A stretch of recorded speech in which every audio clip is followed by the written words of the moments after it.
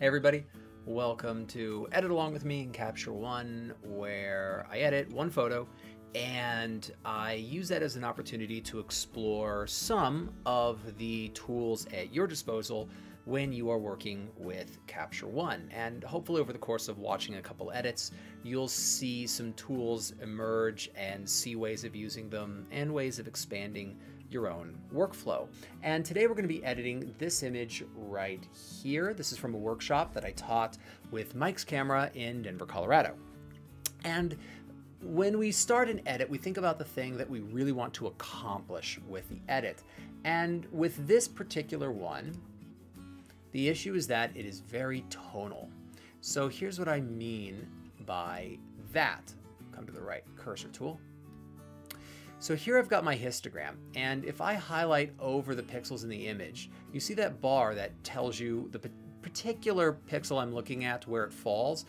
All of the image falls really inside of that same range, meaning that there's very little contrast in this image. I don't really like that. I want this to have more difference to it. So we are going to be working with our layers tools in order to mask out different sections of the image and to be able to work with those separately. So this is going to be an exploration of layering and different ways of creating masks. All right. If you are still trying to get comfortable with the idea of adding tools into your tool tabs, I've got a video on that, but effectively, I like to have my layers tool right there inside of my adjustments tool tab and my color tool tab. You'll see I've got it in both because I'm working with layers a lot. Okay, so we want to select different areas of the image, and the first thing we want to do is actually select everything. This is something I do in all of my edits. I'm going to come to plus new filled adjustment layer, and that gives me everything highlighted. And it surprises a lot of people when they're getting into editing. Why would you do that? Why would you edit with a tool that lets you select and then just select everything? It seems redundant, but in fact, this is really useful. We're going to come to rename by right-clicking on the layer. I'm going to go and name this exposure. Now, why would I do that? Here's the reason why. Right now, I'm editing everything in the frame, and I could do a whole bunch of things. I could bring up exposure and contrast and saturation. And let's say that I said, okay, I like the ratio of these adjustments, but it's way too much. Press M so that I can not view the mask at the moment. I could come up here to opacity and pull down the opacity of all of those adjustments, and it just brings them back in total, but in ratio to each other. All right. Now, if you're editing in the background layer, you do not have that option. It does not exist. And so if you wanted to adjust the total amount of things that you had done in the background layer, you would have to come in and adjust each slider individually. And working with a filled layer gives you so much more nuance, and being able to pull back a set of adjustments later on in your edit if you feel that you've gone too far. Really useful. You might just make one and call it new background. I like to make two, one for exposure. Remember, I'm just going to this drop-down arrow, new filled adjustment layer, right click, rename, always name your layers, and I like to do one for color. And I do this because I always think about editing exposure first, color second, and then refinement third. And that's exactly the way I set up a lot of my layering. So right now I haven't done anything. I am just creating the layers I know I want to work with. Next one, I want the bird. I want the bird to be its own layer. So I'm going to come to the drop down, new empty adjustment layer, meaning I'm going to find the bird and select it separately from the background. All right, I'm going to want that. Right click, rename bird. Then I'm going to want to right click, new adjustment layer, right click, rename not bird, because I'm going to want to edit the bird and the background separately from each other. There's going to be a little bit more that we're going to create, but not yet. So we need to highlight the bird. We have 4 ways of adding to a layer. A brush tool, which lets us just brush areas. The magic brush, which finds similar pixels. So if I were to click inside of here, It will find similar pixels that are connected, assume those are all part of the same subject, and it will make them part of the mask. We let it calculate for a second. And once it's done, we can press M to be able to see the mask overlay, press M again to not see it. And you're going to see me do that several times. Now, with this particular subject, the magic brush is actually not all that useful because there's so many differences inside of this bird that I'm still going to need to go in and fix all of these. And it's so similar to the background that's creating areas I'm going to have to get rid of. That's no problem. It just means that for this image, the magic brush is not as useful. It actually really is useful in other edits, but not this one. Linear gradient creates areas of a mask that are based off of a line and some feathering. And then we can work with a radial adjustment, which is going to find the center. Now for the bird, the best tool we're going to have is our brush. And we're going to need to refine this as we go. But basically, we can come in and just brush in, and we're going to add. And that's all well and good for the interior of the subject, but what about the edge? And in fact, we don't want to worry too much about the inside for reasons that you'll see. But what I want to do is find the edge of the subject to the non-subject. And when we come to the brush, we're going to look at let me show you that. Come over, right click, and we'll see brush settings. Size, hardness, opacity, and flow. Here's what they are. Size is the size of the brush. Hardness is the difference between the middle circle and the outer circle. So we need to know what the circles are. When we take a look at the brush, we have an inner circle, and that's the main part of the brush. We have the middle circle, and that is where feathering begins. And we have the outer circle, which is going to be the outside edge of the brush. Then we have, if I right click, auto mask. We want to make sure this is turned on because what it does, and I accidentally added to the area there, we'll take that away in a second. What it does is it finds, is there something that is on the inside circle, but the outside circle doesn't really touch it, right? That those pixels are different.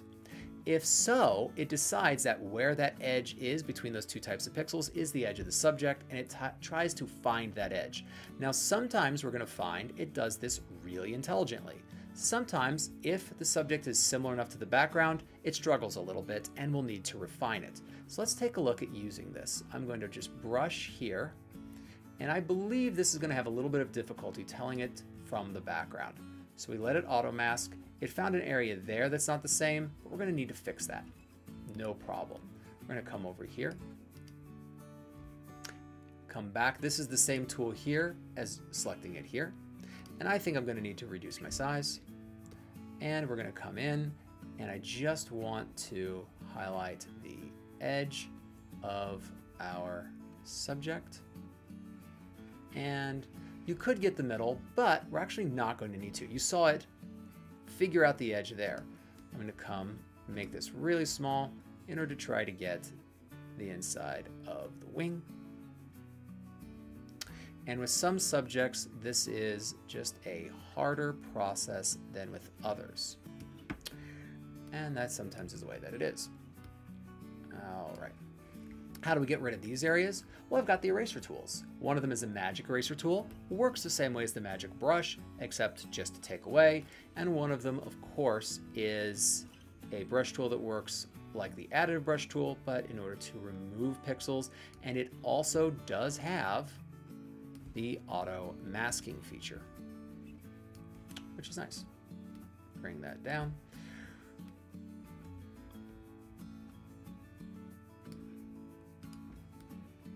All right, come in here, and we will oftentimes want to change the size of our brush tool to match how finite of a job we're doing. All right, now knowing the way that I'm working with this, I'm going to kind of speed up and finish outlining the edge of the subject, just as you're seeing. And all I'm going to do is go back and forth between my additive tool and my eraser tool, trying to find the edge of the subject.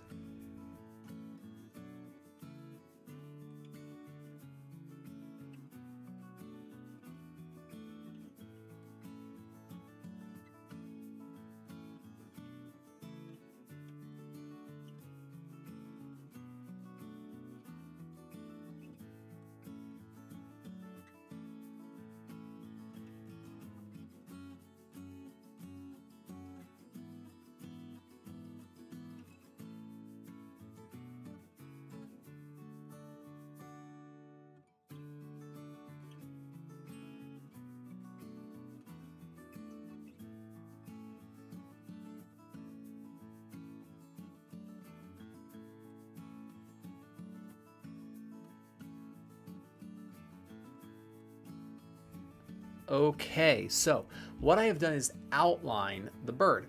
And you might think that I need to take my brush and come in and brush in all these sections, but I don't, because I'm going to come over to the layer marked bird, right click, fill mask. And it fills in the rest. Now the only thing that it probably got a little bit wrong was this area right here. No big deal, we come to our eraser and we just use that as we've done before. But instead of that, I think we're going to use the magic eraser and try to remove in here. Come in, click there. Oops, undo that. Maybe click there. And I think we're in pretty good shape. Okay, so now I have the bird. Took a little bit, but we got it. And now I want to come to the not bird. This area has nothing masked. We're going to right click, copy mask from bird. All this does is copy that work so that I have the same masked area. But now I want to right click and invert mask. And that's going to find everything that's not the bird. So that's really useful for us, and we're on a really good start. So what do we want to start doing? Well, I want to separate the bird from the background. So I want to take the bird and I want to probably add a little bit of brightness to it, right? So I'm going to brighten up the bird itself. And if I want to do some dynamic range adjustments, right? So I might want to come into dynamic range. I might want to bring in a little bit of the shadows, all right? But one thing that I definitely would want to do to the entirety of the image is add black point. So I'm going to come in here to the exposure. Remember, this is everything, and darken the black point. We do that for color saturation reasons. You need deep black and shadow for color saturation to really stand out. And so we sometimes will stretch these shadows in order to add dynamic range, but we will drop the black point. Okay, so what's the next thing we want to do? Well, I could take the not bird layer here, come to exposure, and I could drop it down a little bit. And that might be really appropriate, and it's going to make the bird stand out. But at some point, we're going to say, man, that starts to look unrealistic, that the bird is so much brighter than the background. Don't worry, we've got an idea for that, and that's going to be a linear gradient. So linear gradients are something that, you know, they existed for a very long time in exposure and in editing, and they did so when you have images that have a big bright sky and you would want to darken the sky. And we've seen with the idea of the magic brush and things like that, we've seen those ways of using the linear gradient decrease over time, though we still use them for skies a lot, but there's another way to use it. Here I have light coming in seemingly in this direction. I even have a little bit of light in the background moving like that.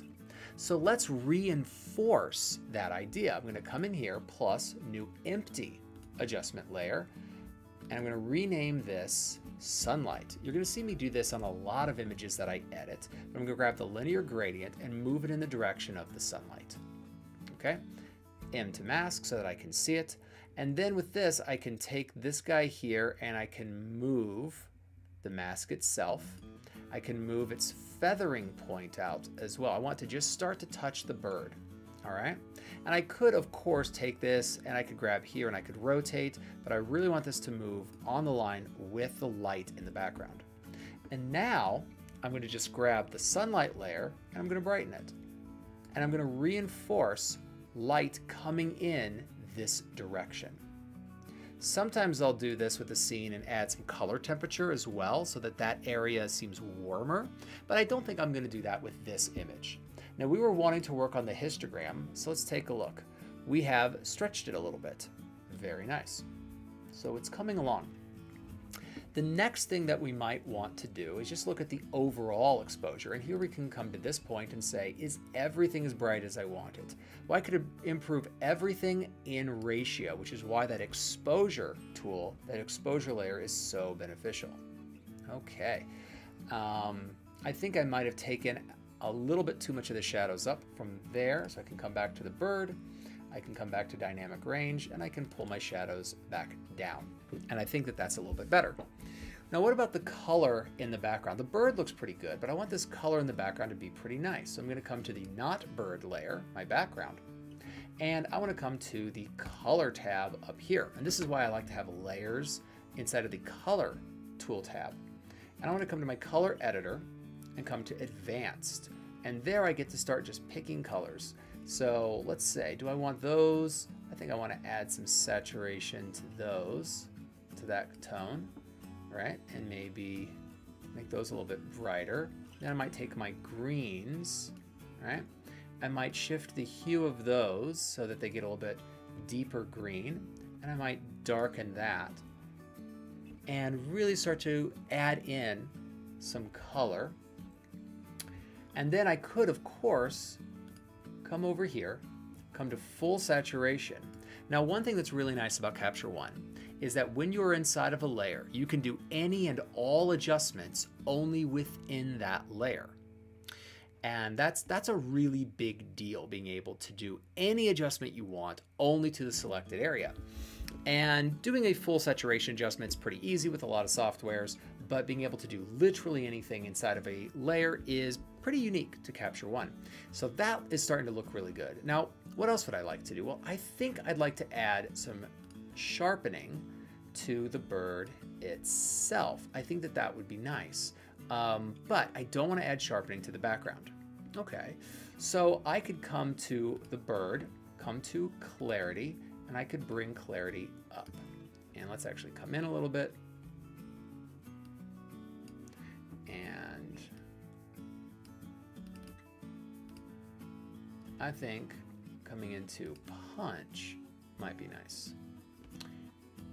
And that's the type of micro adjustment that it's doing, and that's going to make that bird stand out just a little bit more. Very nice, I'm happy. But another way to separate subject from background is to make the background less sharp. Now I could come to my not birds section and I could lower the clarity. I certainly could do that. And that would make the background look more what I want, but it takes away clarity from the tree stump. And I actually don't want that. So here's what I'm going to do. Another layer. I'm going to create a new empty layer. All right. And this is going to be called not bird, not tree. I'm going to copy the mask from not bird. And now I want to get rid of the tree stump. Well, let's do that through the magic tool over here. Oops, through the magic eraser, my apologies. And just start clicking, because this is a very different tone than the rest of the background. So I should be able to do a reasonable job here. If you decided to do it through the eraser tool, I certainly wouldn't blame you. I think it's a totally appropriate way to do it as well. Let's just see how well the magic eraser does.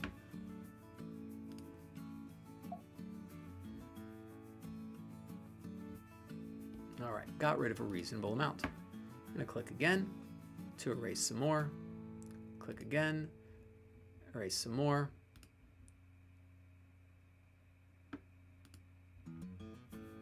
And with a lot of segments, this might really be a fast way to remove. We could, of course, come to the eraser. Make sure, of course, that auto mask is turned on. We could come in here, and I could come in and just start erasing, and it will auto mask as before.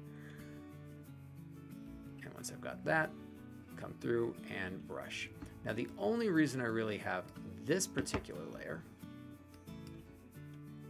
okay, is because what I want to do is take just my background and I want to lower its clarity. I want to make it a little bit less sharp. And that is a pretty nice adjustment, just so that we remember we have before and after. It's coming along quite nicely. And now I might take a look at the full amount of what I've done to the bird and say, you know what, I'm going to drop that opacity a little bit. Just pull that back. And that's one of the major benefits of working inside of layers. And at that point, we could call ourselves getting really close to done. I think I would still want to come perhaps to color, add a little bit of a dehaze, which is always a nice effect, especially to exterior shots. And then, do we need noise reduction? This was shot as ISO 250, But we've got to question, what layer am I working in here?